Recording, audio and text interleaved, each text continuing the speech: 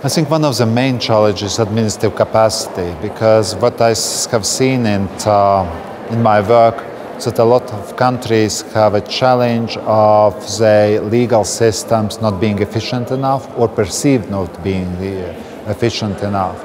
So all the governance start with the strength of rule of law. Without strong rule of law, you can't expect investment, you can't expect people's trust in the governance. So I believe that this is one of the main challenges in Eastern Partnership, because infrastructure is there are a lot of other elements, but that I think is one of the major elements that needs to be addressed.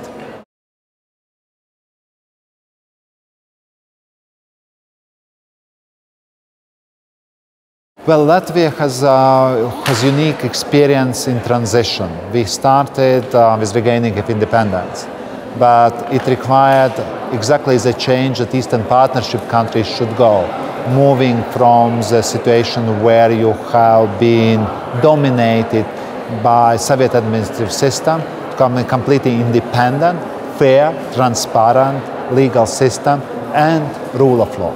Well, I am very proud that Latvia has an interest in neighborhood, because Latvia, being a small country, needs to really think how to transfer knowledge it has and encourage countries to follow the development path Latvia has had. Latvia is now a member of EU, NATO. Latvia has increased GDP per capita from 44% average to 64% average.